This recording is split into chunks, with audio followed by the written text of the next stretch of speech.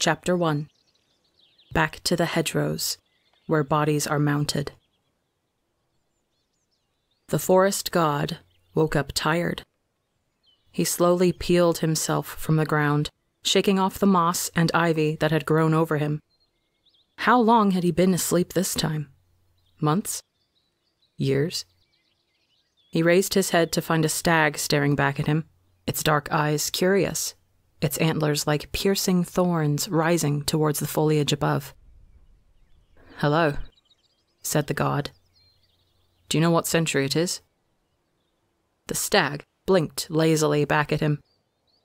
The god sighed as he got to his feet, brushing dirt from his clothes and tugging at a particularly stubborn coil of ivy around his ankle. It broke free too suddenly, and the god, in his newly recovered wakefulness, stumbled forwards. He caught himself, just in time, against the stag, who made no sound of complaint as the god wrapped his arms around its neck, breathing in slowly and trying to remember his own name. George. His name was George. "Thank you, dear," he whispered against the animal's soft fur. "My name is George, I think. I know." The stag huffed in response. "You wouldn't care, of course," said George, letting his arms slip from the animal and stumbling onto his own 2 feet. "But I can make you care about me a little." George reached for the ground until his fingers brushed against the dewy grass. In a heartbeat, a bush began to spring from the earth, leaves and branches twisting upwards, curling against George's fingers for a moment as if to say, "Hello, little god, good morning," before continuing their outward expansion.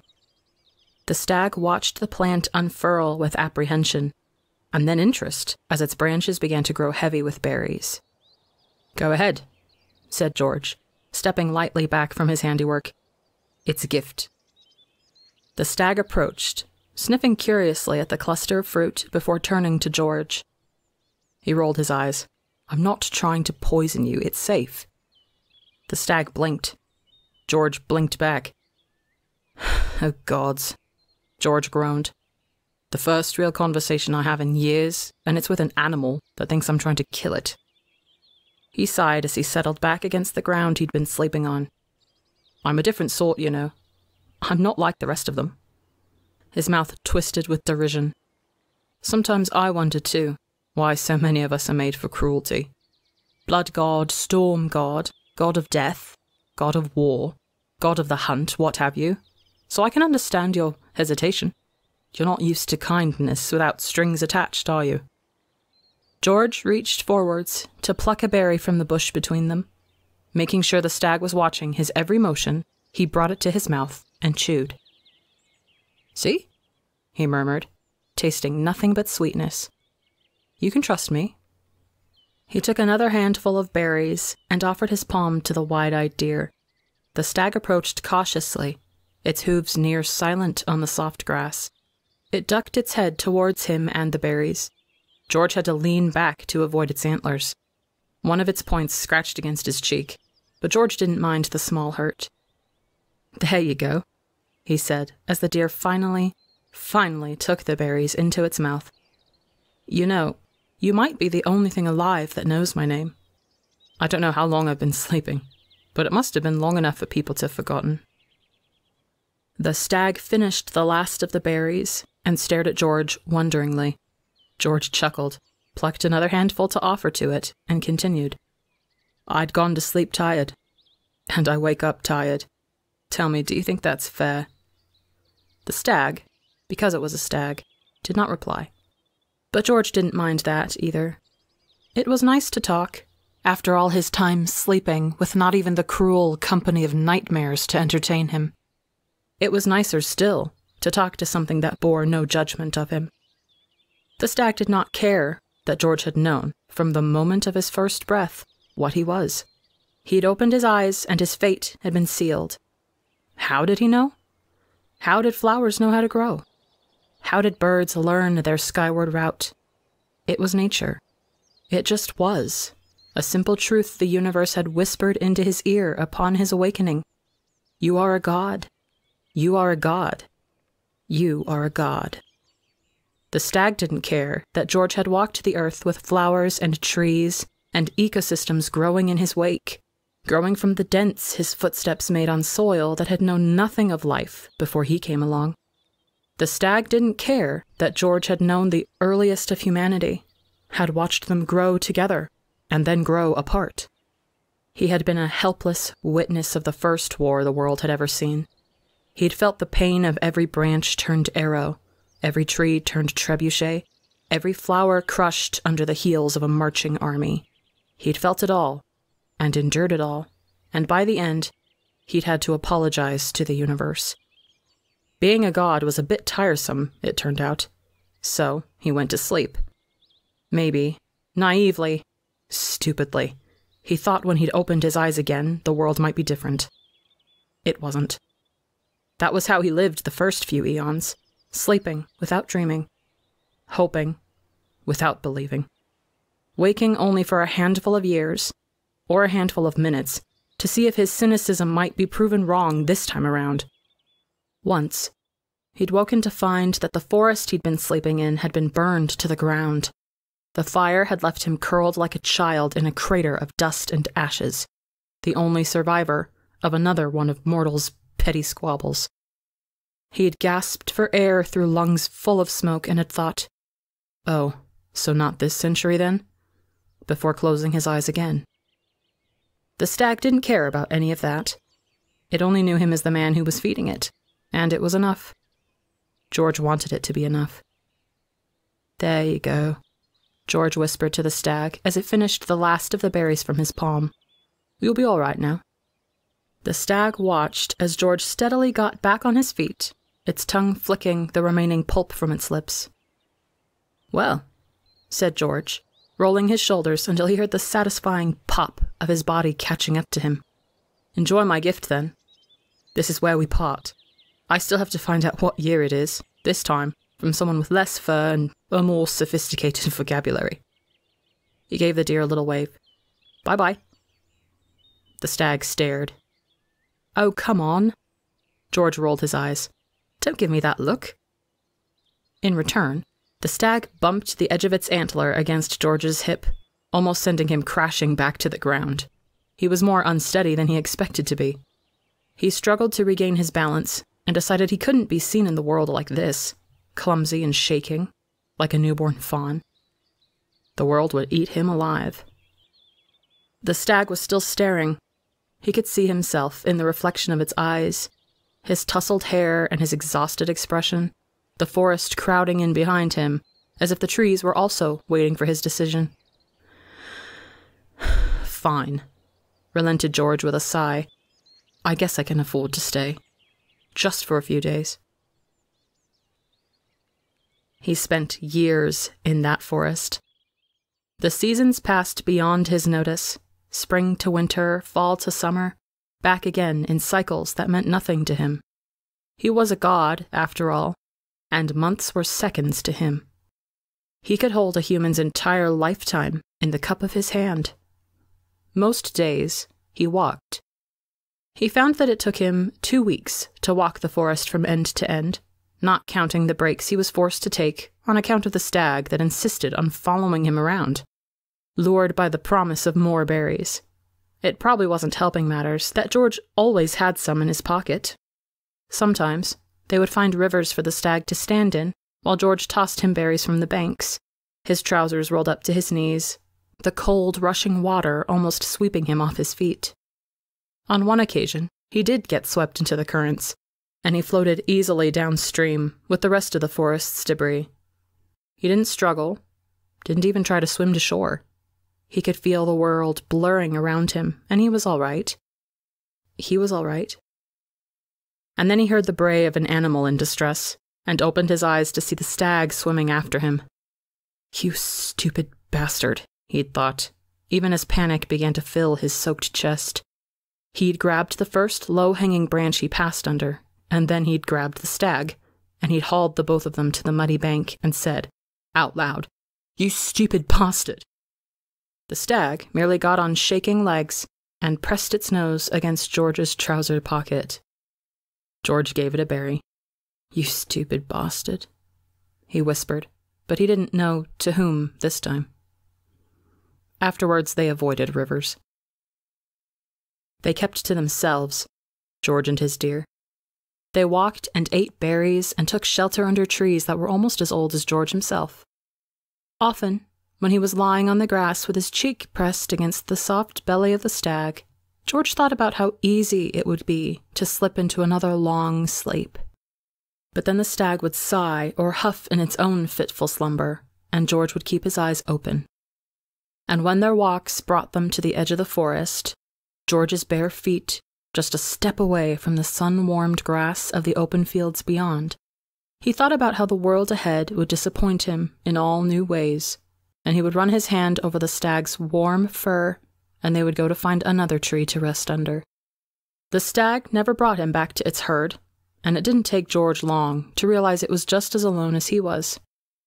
And so they went, God and animal, living and lonely together, for days, for weeks, for years, until the world came to collect. It came in the form of a distant war and soldiers on their way to answer the rallying call of some foolish mortal king, another in a long line of human hubris at the expense of human lives. George had felt murmurs of it through the uneasy earth, but had been too preoccupied with keeping his stag away from ravines and poison berries and other methods of untimely death, to notice that the soldiers had set up camp in the field right beside their forest. And soldiers, as George knew well, needed to eat. They needed to hunt. He heard the shouting before he saw the fires. The sound stopped him in his tracks, and the searing glow of a dozen torches passing between trees stopped the beat of his immortal heart. "Hey," he warned the stag, pulling it behind the nearest tree. It was supposed to be a normal nighttime walk. He had just wanted to go on a God's-damned walk with his God's-damned deer. George put a hand on the animal's snout to keep it from braying in protest and drew it down between the tree's large roots. It was not the best hiding place, especially for an animal whose intricate bone-white antlers stood out starkly against the dark brambles. George ordered the branches to crowd towards them, but even that would prove to be insufficient cover. George pulled the stag close to his side and held his breath. He listened to the forest, to every twig breaking under the boots of the intruders, every animal disturbed from sleep. "There's something there." A gruff voice, too near, too close. The fires were on them. The stag began to thrash against George's hold, trying to break free and sprint into the dark, but George didn't let go, even as a torch was thrust right against his face, the flames licking his cheeks before drawing back. "It's a man," another voice said in confusion. "Hey," the first voice demanded. "Who are you? A spy?" "Leave," George croaked, burying his face against the stag's trembling side. "Just leave us alone." "A deserter?" a third voice chimed in. "Or just some poor schmuck lost in the woods?" "I am never lost here." He knew every tree and rock and pond, every insect and beast, and they knew him in turn. "Leave this forest," George said. "Nothing here. None of this is for you." A scraping laugh. "Who the hell do you think you are?" George raised his head, at last, squinting against the firelight to find a dozen men caging him against the tree behind him. The man who had spoken was closest to George and looked to be their leader, his coat emblazoned with more medallions than the rest. He had an indistinguishable face, as unremarkable as all the other faces that had swam in the muddy swirl of George's memory. "Just go away," George said exhaustedly, noting the swords strapped to their waists, the bows and quivers of arrows. His grip on the stag tightened. "Find another forest to destroy, not this one." "I don't take orders from you," the leader said, nostrils flaring, as arrogant and as pathetic as all the mortals that came before him. "Grab the bastard's little pet, boys. We'll be having roasted venison tonight." They grabbed the stag first, and that was how George lost. If he'd been any other type of god, he could have fought, could have called down fire or lightning and end it before it could begin. But he was only George, god of the forest, and he was not meant for this. So he could only watch as 4 of them dragged the stag by its antlers, threatening it with fire and sharp blades to keep it docile as they marched it out of the forest. They made George follow with a sword at the nape of his neck and several arrows pointed at his still heart, as if that could break him, as if he wasn't already broken. At the very edge of the forest, the stag began to resist. It pulled and flailed and groaned, trying to make its way back to George, trying to return to their forest. Because beyond the last line of trees was a wide, unfamiliar place, rolling hills dotted with the tents of an entire army, scattered like white beads from a snapped necklace. In the distance, the jagged points of the mountain range loomed menacingly. One of the hunters dug his knife into the stag's side to silence it, but it only made it scream louder. "Don't hurt it," George said, trying to keep his voice from cracking. "Tell your men not to hurt it." The leader, who had kept pace with George, grunted. "Worry less about your animal and more about yourself. I could give your army all the food it needs," George began. "If you let it go, I'll grow your food for you. Let me prove it." George tried to reach towards the earth, to show him what he could do, but instead the hunting leader pulled him roughly upright by the scruff of his tunic. "Bargain all you want," the man said roughly. "No one's listening." With a single push, George was out of the woods. They led him and the stag to the heart of their camp, drawing in a hungry crowd. George could feel their eyes on him and on the animal, already cutting and weighing it. He could hear the whispers, staking claim on its thigh, its marrow, its antlers for decoration. George's hands curled into trembling fists. He'd heard these words 1,000 times before. They kicked him to his knees in front of a roaring bonfire. A rope went around the stag, pinning it to the ground beside him. A god and his deer, presented on a silver platter. The leader began to speak about the spy, or the deserter, or whatever he'd decided George was. He spoke loudly, arrogantly, to the gathered crowd, detailing how exactly he would make an example out of George. George couldn't bring himself to care. There was only him and his frightened, trembling stag. "Don't be scared," George murmured, reaching slowly to put his hand against its warm fur. "I'll get us out of this. I always get us out of things. I've never failed you before." The stag grunted as if it understood, as if it believed him. The hunting leader turned to George with a sharp glare his inane speech interrupted. "Tell your dumb beast to be quiet. It is smarter than you and all your men combined." "I am not a spy," said George, "or a deserter, but I can be useful to you. I can be everything for whatever cause you're fighting for if you only let the stag go." The leader's eyebrow quirked upwards. "You? You look like you're one strong gust of wind away from keeling over. And you look like you couldn't lead a pack of toddlers down a straight road, let alone an army, and yet here we are."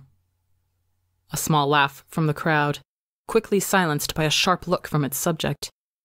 "Oh," George said. "Did I hit a nerve? Struck too close?" He met the leader's hard stare without flinching. "You look young. Let me guess, this is your first war, your first big role, most likely given to you by your rich father, or by all other qualified candidates valiantly biting the dust. Don't look so surprised. I can smell your inexperience from a mile away. Your men expect nothing from you, and so you have everything to prove. And you think the way to your army's heart is to make big, bold threats against some random man with no armor, no weapons, no ill intent. But let me make this clear." George stood. The leader, on instinct, drew his sword. At least he had enough smarts about him to understand what a threat looked like. George ignored the sharp blade pointed straight at him. He stepped as close as he could, let the tip of the sword just graze the front of his tunic. This close, he could see how brown the other man's eyes were, how wide, how pitiful. George had to smile. Gods, he'd missed being a god. I have seen better men than you stand alone on battlefields, abandoned by even their most loyal soldiers. What makes you think yours won't do the same to you? What makes you think you're big enough, great enough, good enough for those people to die for you? George cocked his head to the side and levied the man with the weight of his full attention. Go on. Ask. Ask them if you're worth dying for. The man's eyes shifted, seeking out a defender, his arrogance dissipated with the answering silence of 100 soldiers. George watched with mild curiosity as the leader's expression went from dismay to frustration to fury. His lips drew back from his teeth as he turned back to George. He shoved him with his sword, its point digging into George's chest and sending him crashing backwards onto the ground. George caught himself against the stag, just as he had all those years ago, when only one of them had been young, and the other exhausted with the world. Who cares? The hunting leader snapped, spittle flying, blade poised to deliver on his promised punishment. They'll do it anyway, because I said so, because this is my army. Ah, said a distant voice, cool as the night air against George's skin. Has anyone ever told you you look absolutely pathetic when you're lying through your teeth? The crowd that had gathered to witness George's execution parted with the sound of shuffling feet and nervous murmurs. Just a minute ago, they had been wondering if there was anything worthwhile in George's pockets to pilfer after he'd been drawn and quartered, and now they looked like chastised children, ducking their head to hide their embarrassment. Coming up through their ranks, cutting through them like a plague bringer no one dared approach, was a lone man, dark-haired and dark-eyed. Watching him walk towards them, George knew he'd been right. All the hunting leader's posturing was all so he could prove something to someone, and George was looking right at it. The newcomer stopped between the hunting leader and George, his mouth a thin line, his arms crossed against a chest that bore no gold medals, though it was immediately clear to George that he outranked everyone around them, from the gathered foot soldiers to the man who'd falsely claimed them as his own, as his to order around. Who the hell is this? The man demanded of the hunting leader, who, to his credit, didn't flinch. Found him in the woods.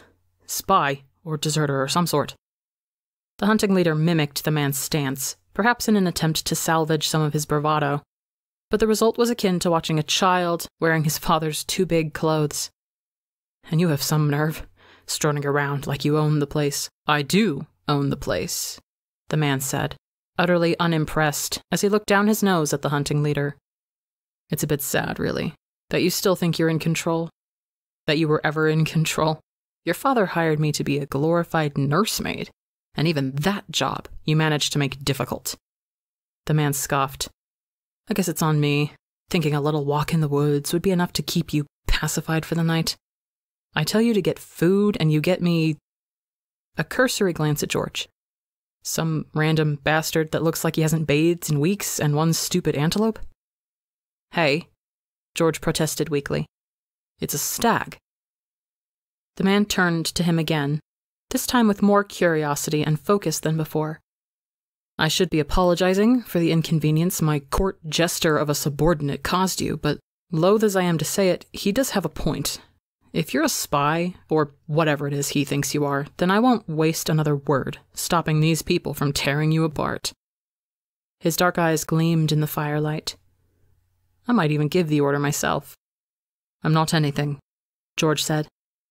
I just want to go back to my forest. Wait. The man cocked his head to the side as he considered George with narrowed eyes.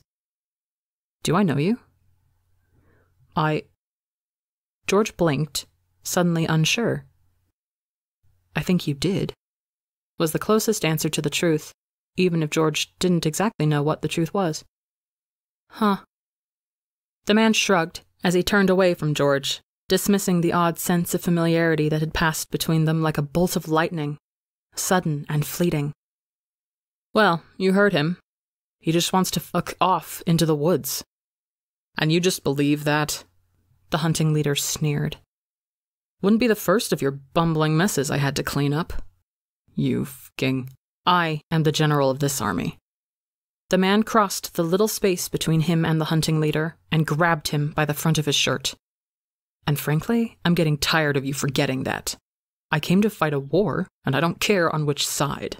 So unless you want to make an enemy of me tonight, just shut your mouth and do as I say. You would commit treason? The hunter, not a leader of anything, as it turned out, demanded. Treason only applies if I'm from the fledgling shithole you call a kingdom.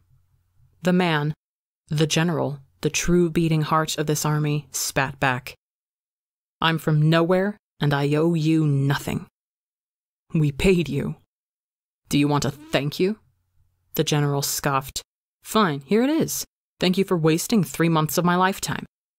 He let go of the hunter's shirt and shoved him backwards with almost enough force to toss him straight into the bonfire behind him. Save whatever's left of your dignity and go find me meat I can actually consume. He turned to George with a raised eyebrow. No offense to your buffalo, but it's not exactly my taste. It's not a... George sighed. Never mind.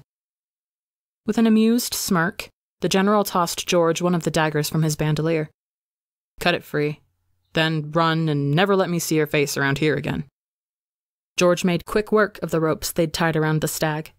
It rose on shaky legs, with George supporting most of its weight as it struggled to regain its footing.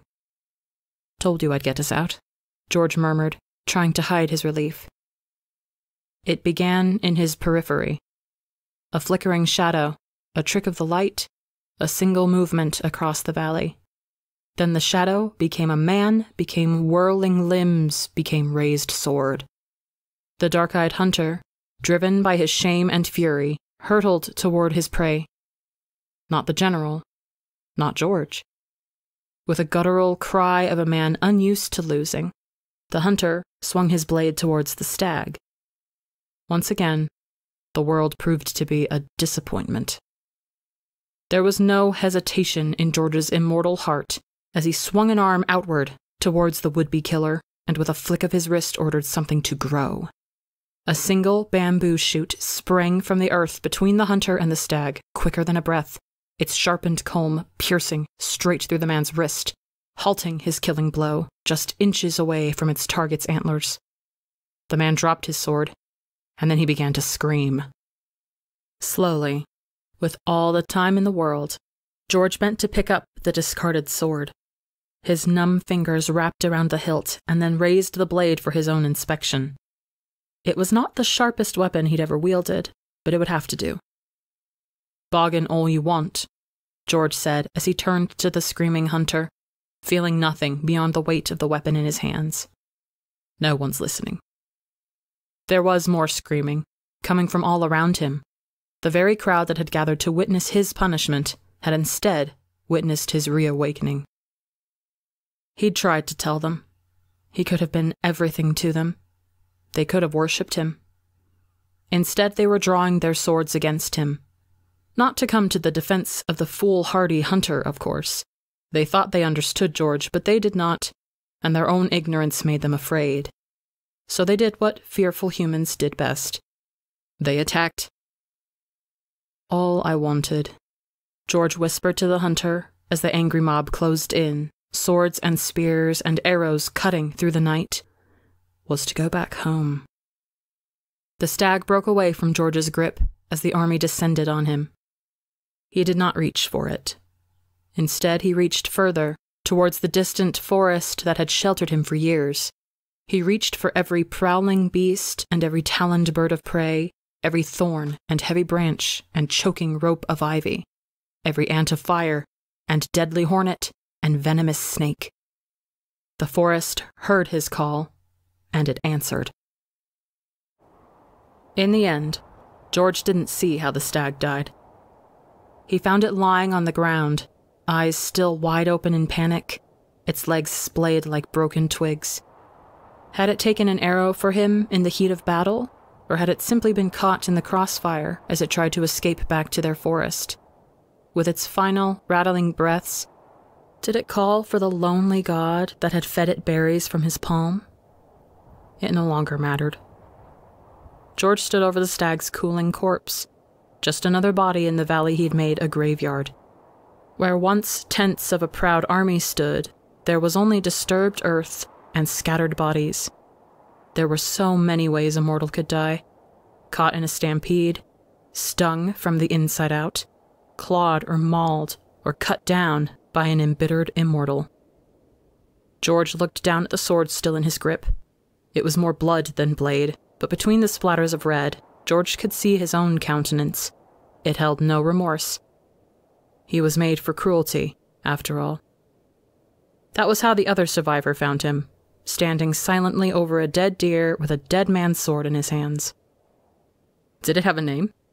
the general asked. George glanced at him. Like George, the general was covered in blood and gore, but bore no injuries. He flicked sweaty hair from his face, more annoyed than anything else, and George understood. The forest had ensured only a god could have survived its fury. It just so happened that there had been 2 gods on the battlefield tonight. With an exhausted sigh, George turned back to the stag's body. "What does it matter?" "Well," said the other god, moving to stand beside George. "Usually, people have names for things they deem important. We're not strictly people, though, are we? Fair point?" A silence passed between them, filled only by the howling wind. "You gave me a hell of a fight tonight. Been a while since I've met a god that could keep up with me." "Let me take a wild guess," George said wryly. "God of war, then." "The one and only." "What were you doing, throwing your lot in with this army?" The war god shrugged. "Immortality gets boring after a while, you know. Had to find entertainment where I could. Didn't expect you to take center stage, though." George heard, more than saw, the god smile as he added, "Not that I'm complaining." "Well, find some other way to pass your time. There won't be any encores from me," George said. "I'm going back to sleep." "Sleep?" The war god whirled on him, brows drawn in confusion. "Why would you waste your time on that?" "Because, unlike you, I don't revel in watching mortals burn this whole wretched world to the ground." The war god scoffed. "That's not all they do. What happened tonight could prove otherwise. They can surprise you sometimes. If you stick around, you might even get a laugh out of their little lives." He felt the war god's dark eyes settling on him, piercing and calculative. "You look like someone who could use a good laugh." His words coming out oddly strangled, George said, "I doubt there's anything for me out here." "Leave then," the war god replied easily. "Go back to your trees and bushes." But George remained rooted on the ground. "That's what I thought." The war god pointed north. "The war we were headed to is that way, but I'm sure we could go any direction we want and find another anyway." "Is war all you know?" George asked quietly. "What else is there worth knowing?" The war god grinned at him. "It'll be fun. Or, at the very least, it won't be boring. I don't even know what century we're in." George stared down at the animal he'd first said those words to. Just another deer, indistinguishable from all the rest. Stupid little thing, why didn't you run away faster? George's pockets were still full of berries. "I'll tell you all about it," said the war god. "You didn't miss much." George took a deep breath. Beyond the fields of bodies, the sun was beginning to rise, the purple night fading into gold as the world spun on, indifferent to all the lives that had left it. The war god was telling him there was something beyond the distant mountains, something worth his while. His lungs ached with the memory of forest fire smoke. He sighed it all out. "I guess I can afford to stay," George said. "I have nothing better to do, after all." The war god's grin widened, the edges of it like knife points. What the hell did I get myself into? George thought. "Great," said the war god, clapping George on the back so forcefully it would have dislodged his heart if he'd been immortal. "But first, let's see if any of the horses survived, and then let's find the nearest river to wash all this blood off." "Wait," George ordered. To his surprise, the war god obeyed. He watched in silence as George kneeled before the stag. With one swing, George buried the point of his sword deep into the ground beside the stag's head, and from the sword grew the flowers.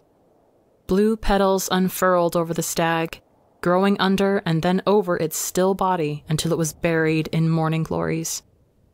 George stood, brushing dirt from his knees. Then he faced his new companion, who was looking back at him with an expression George was sure was mirrored on his own face. But the moment passed, and they were slowly picking their way across the ruined camp as the sun continued its loyal dance through the pink sky.